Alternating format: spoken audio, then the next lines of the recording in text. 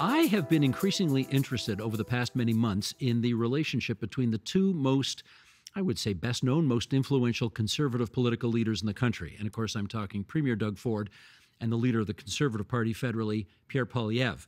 They would seem to have so much in common, right? They're both in first place in their respective polling. They're both popular at the moment, both conservatives, obviously, both populist conservatives, I think it's fair to say. I keep hearing, the more I talk to people around Queen's Park, and federally for that matter, that these two don't like each other, that they don't get along. I hear this all the time. So Pierre Poilievre he had a little announcement that he wanted to make in Mississauga last Sunday.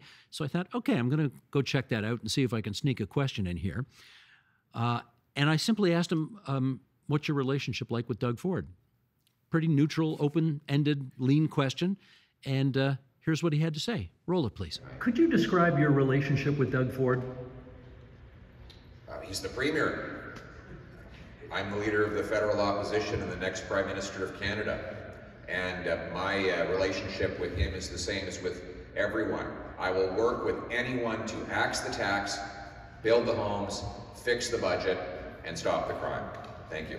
I found that answer quite interesting, partly for what it said. I regard him like I regard anybody else. Yeah. That's an unusual thing to say about the kind of the most powerful conservative politician in the country today. But I also found interesting what he didn't say. He didn't say, oh, my friend Doug or my friend the Premier. Didn't call him my friend.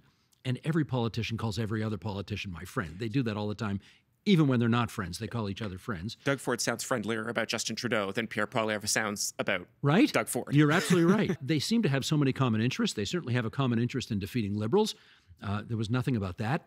And the more I thought about it, the more I thought, boy, there are a lot of irritants between these two guys right now. There's also this notion of alternation. But if you look back through the history of the province of Ontario, it almost always happens that when there are conservatives in power federally, there aren't provincially. And if Pierre Poilievre wins the next federal election, you know that changes the dynamic at Queen's Park in a way that Doug Ford won't like.